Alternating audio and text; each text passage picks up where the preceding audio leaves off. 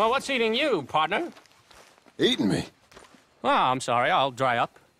See, Hey, can I ask you a strange question? I mean, it sounds ridiculous, but I'm on the level. I don't have a clue what you just said. Well, I'm sorry, sport. There's these funny rock carvings. They look a bit like this. Okay. Yeah, well, the thing is, I sort of, like, really badly have to find all of them. Now, it's sort of a puzzle thingamy. I know, it sounds ridiculous, but I'm on the up and up, and it's really important. These little rock carvings. Yeah, exactly, little rock carvings. What do you want to do with them? Well, it's sort of very complicated, and you'll think I'm jazzed if I tell you. You're what? Drunk? Are you... No, I wish. No, I'm, lost. It's a long story. Can you find the carvings? I have no idea. Well, I sort of need them. Hey, listen, if you find them, I'll pay you handsomely. Send me details, if you can. Here's my card. And if I can't? Well, I'm sure you can, sport. I'm sure you can. Francis Sinclair. John Marston. Pleasure. But I don't understand. What are you going to do with these things? Well, I told you. If I told you, you'd think I was on the hooch. The what? I'm gonna have a lie down. I don't feel very well. And neither would you if... but, hey, what harm could it do? What a lunatic.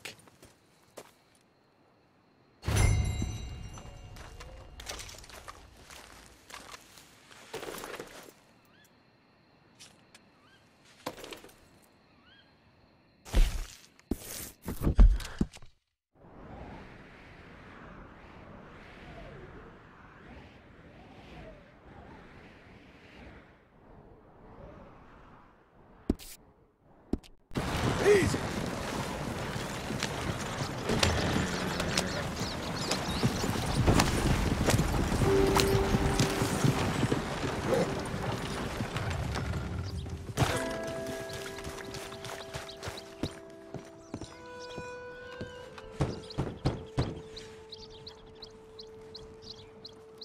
Hello?